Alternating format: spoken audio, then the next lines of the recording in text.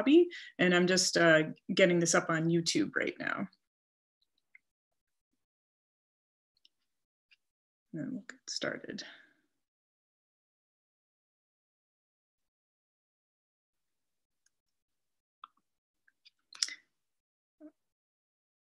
All right, well, great. And thank you everybody for joining us. I'm gonna go ahead and stop sharing my screen and hand it over to Bobby. But again, any questions you have, please let me know and I will go ahead and ask them of Bobby. Thanks so much. Sorry for the delay, folks. Having technical problems, I had to reset my router about 5 times. Oh no. It worked. I don't know, the weather, maybe our internet is tenuous sometimes, but welcome to everyone who's watching. We've been using Stellarium, and if you don't know how to get that software, it's available completely for free for practically any kind of computer, Windows, Mac, or Linux. It's at stellarium.org, and I'm going to show you how the sky looks right now. Of course, our grass is not that green, and our leaves have not come out. That's just an optional setting in Stellarium, but we can look around and make the sunset. And down here shows you the clock and the controls, but you can also use the keys like J, K, and L. L is forward. So if you hit it a couple of times, you start to see the sun moving.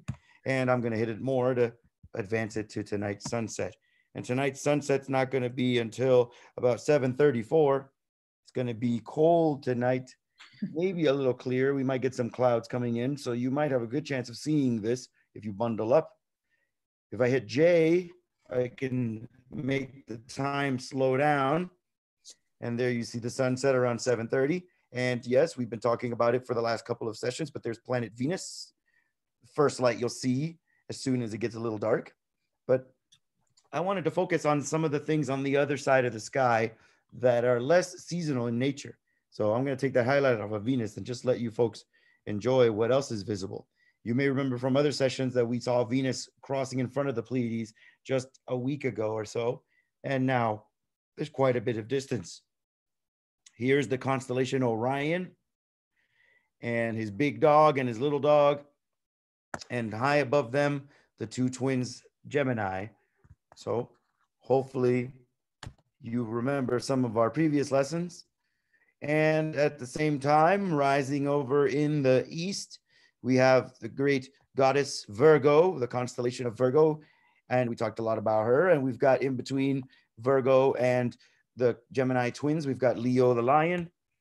So hopefully you'll remember some of the things we've talked about, a little bit of a review, but this is what's going to be in the sky tonight.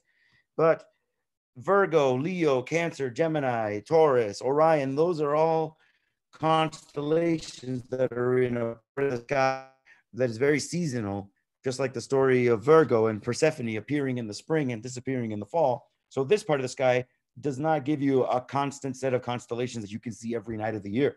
But if you turn around and look towards the north, we have a different story here.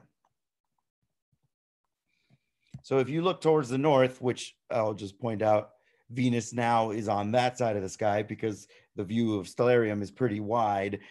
So you'll get like a fisheye lens kind of view. So if that's Venus over here, when you're looking north, Venus will be on your left. But I want you to look for something that I hope everybody recognizes because it's one of the things in the sky that's visible every single night of every year here in the Northeast Kingdom and anywhere in the northern latitude. I'm talking about the 7 stars of the Big Dipper. 7 stars, 4 that make a scoop right here, and 3 that make a handle, like the handle on the ladle that you might use to get the stew out of the stew pot on the stove at supper time. So imagine that as a big ladle, and this is always visible to us, and I'm going to put up a picture that's going to show you why. If you go into the sky and viewing options window, you can go to the marking section, which has a huge menu of things that you can highlight. And the one I want to show you is circumpolar circles. Circumpolar means close to going around Polaris. And Polaris is the famous North Star. And look at how perfectly centered in that circle Polaris is. But for our perspective, I want you to notice that the Big Dipper is inside of that circumpolar circle. And for me and other, nighttime observers, this circumpolar circle really means the stuff that you can see any night of the year. All of the stars inside of that are going to be visible regardless of the season. And so this is a great part of the sky to learn, because it doesn't matter what season it is. And also the North Star and knowledge of that could possibly save your life. So how are you going to find it? Well, the Big Dipper is definitely the easiest thing in the circumpolar circle to find. And if you use the two stars that you would be slurping your soup from, those two stars draw an imaginary line right towards the North Star. So remember that this line is constant no matter where that Big Dipper is. And just for fun, I'm going to play around with time just to show you how that Big Dipper will point towards the North Star. But you got to remember that the angle of the Big Dipper is going to be changing throughout the seasons. So if you hit the date and time window here on Stellarium, you can advance through the months. Notice that it's 8:50 in our time. So if I go to the next couple of months, you're going to notice that 8:50 is not even going to be dark yet. But pay particular close attention to where the Big Dipper will be in May at this time. Wow, look at that. In a month, it'll be that bright. 10 is before 9 o'clock. So let's advance the clock just a little more so that we can get it fully dark. All right, so now we have to wait till 10 o'clock to see the Big Dipper easily. Let's jump into June. Oh, all right. Now do you see it's going downward on the left side of that circle? July, August, September, October.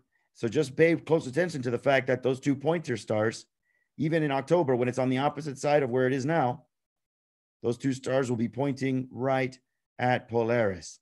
So this is a group of stars that could literally save your life. And if I go through November and December and January, February and March and back to April, you see that in a kind of elegant way, the Big Dipper is an annual clock that rotates around the North Star. So there's a lot of cool things about this that you can use. There's even a great story from the Abenaki Nation that incorporates the stars that we know as the Big Dipper into a different story that talks about it walking around this circle, taking a whole year. Well, now I'm actually going to just jump us a whole year back because this is 2021. Did you notice, by the way, in 2021, Venus will also be visible?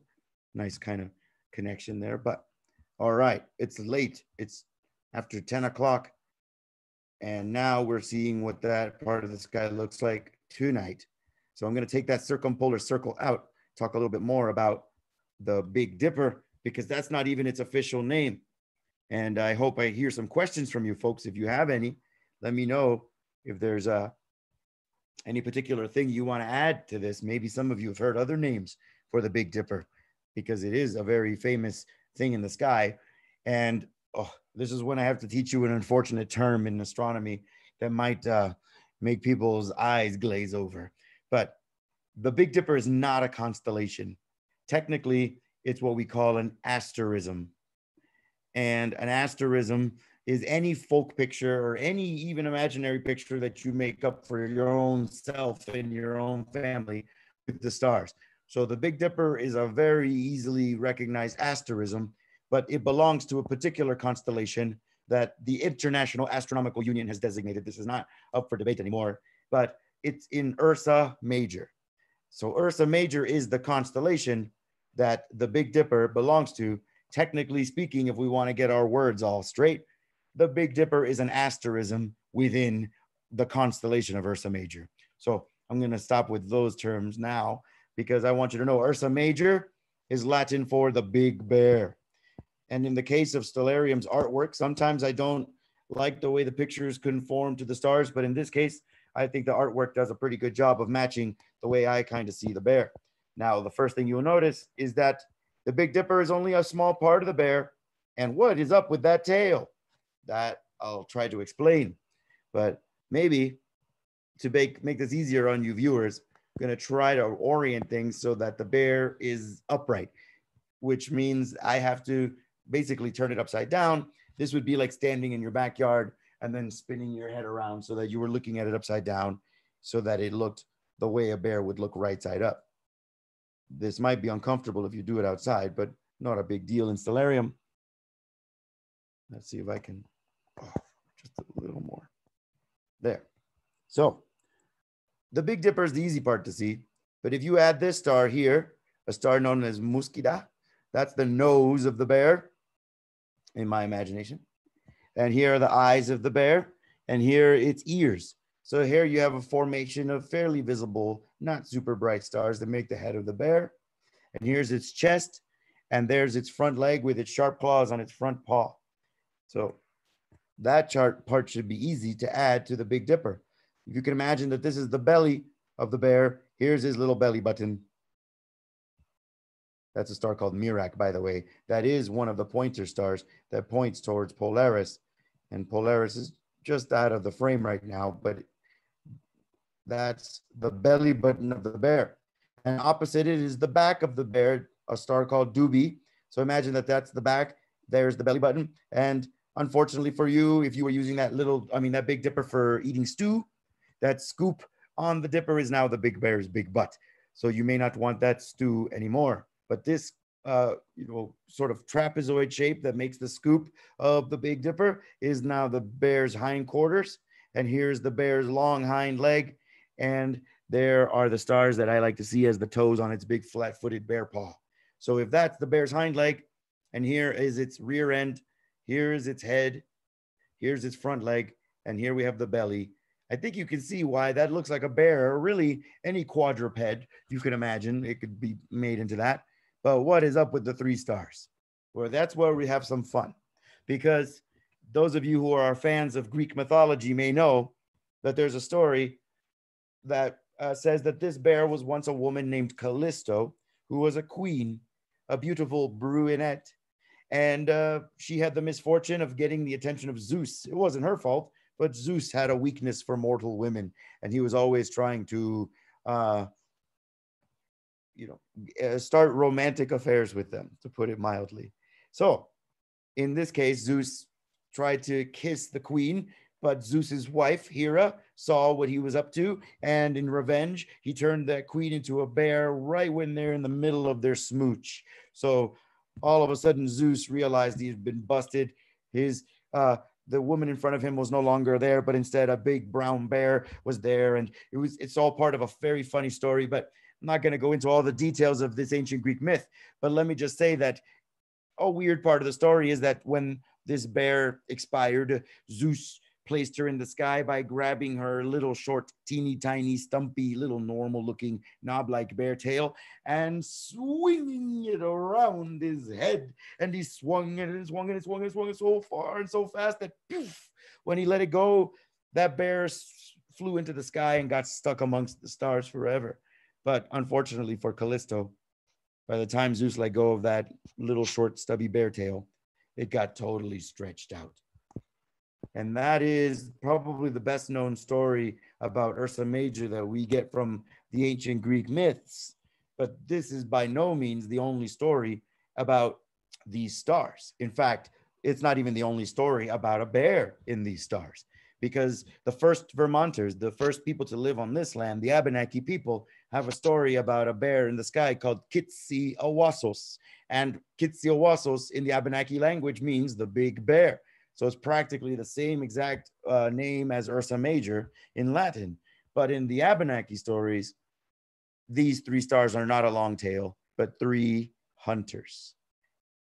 The first hunter, a star known by its Arabic name, Alioth, but in the Abenaki stories, this is a hunter that's going to catch the bear.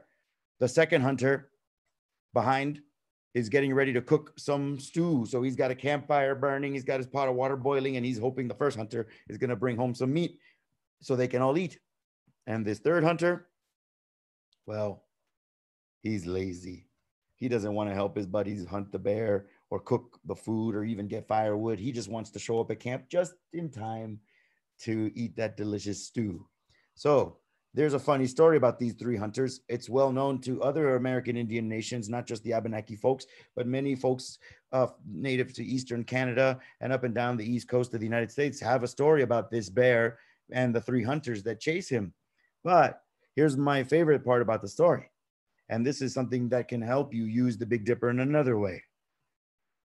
Let's see if I can zoom in a little closer to that tail there and show you that if you can't see it yet, that second hunter, the one that's supposed to be cooking on a campfire, well, there's actually two stars there. Mizar is the bright star that's easy to see. It's part of the handle of the Big Dipper. But if you have 20/20 vision, then you'll also see this little star called Alcor. And Alcor, from what I've read, means the rider, and Mizar means the horse in Arabic. So there's probably a funny story about that from the Arabic culture, but I haven't heard the story behind it. But I do know that in the Abenaki stories, this is the second hunter, and this is his campfire. And that is pretty cool to think about that, because you have to have really sharp eyes to see it. And this has been used as a free eye exam, so to speak, in other cultures. In fact, according to legend, Genghis Khan, the famous Mongolian emperor, he had an elite cavalry of archers that were the best, and he tested their eyes to see if they could see both Alcor and Mizar. Alcor is the dimmer one, the harder one to see. Mizar is the easy one. So if I zoom out in Stellarium, you'll see how if you have anything but perfectly clear vision, you won't notice that there's two stars there. So for the Abenaki folks, it's remembered as a little campfire next to a busy chef. So there's other ways and other stories that I could tell you about the Big Dipper, but I just want you to know, of all the things in the sky, the Big Dipper is probably the most practically useful asterism. It tells you which way north is by using these two stars to find Polaris. And it actually tests your vision with the stars Alcor and Mizar. So, I mean, what more can you ask from a constellation to have all of this going on for it in Ursa Major? And then one more thing to add to the list. This is the same asterism that is known as the drinking gourd. In fact, historians believe that the drinking gourd is what led to it being called the Big Dipper. Basically, they refer to the same tool, just one refers to the gourd that made it, and the other one refers to how it's used.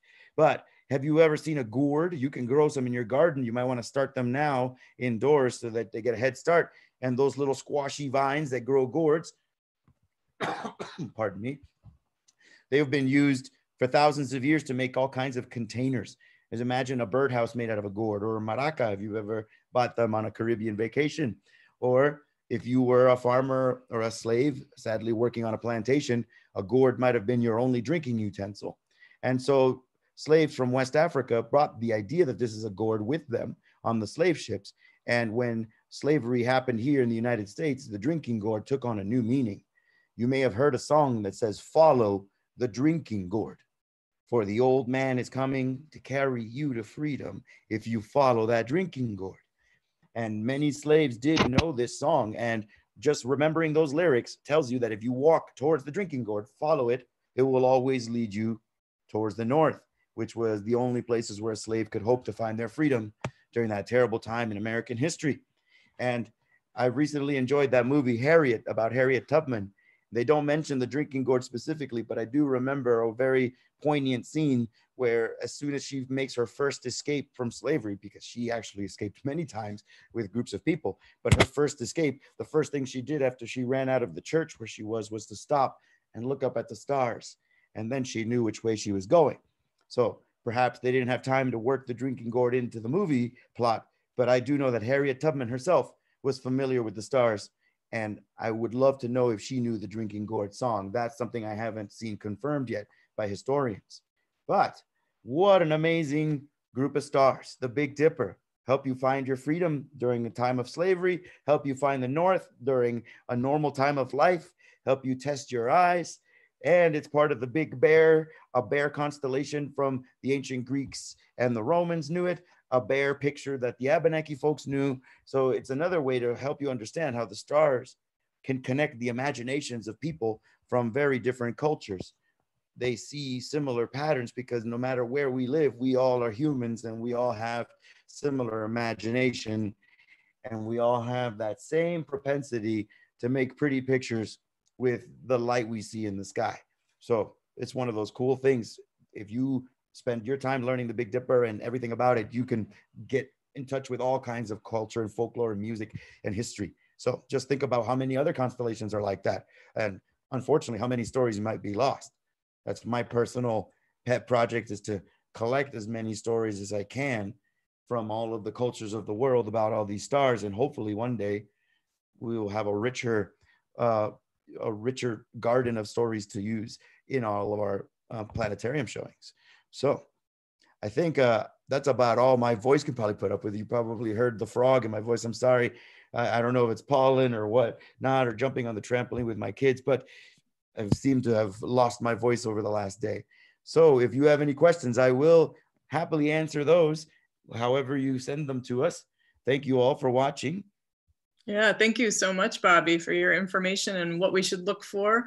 Hopefully it won't be snowing. I just saw a snow flurry come by, but we'll hope for some clear weather tonight so folks can see what you've been talking about and all the connect those stories with the night sky. That would be awesome. And again, this program will be next Tuesday at 2:30 as well. So we'll have, this will be a continuing live program here with the Fairbanks Museum and Planetarium. But thanks again. And again, any questions, go ahead now. And if not, we're happy to take them by email or any other way that you guys want to get in touch with us, Facebook, all of that. All right. Well, thanks again and have a great rest of your day. Take care, stay well, and keep looking up. Yeah.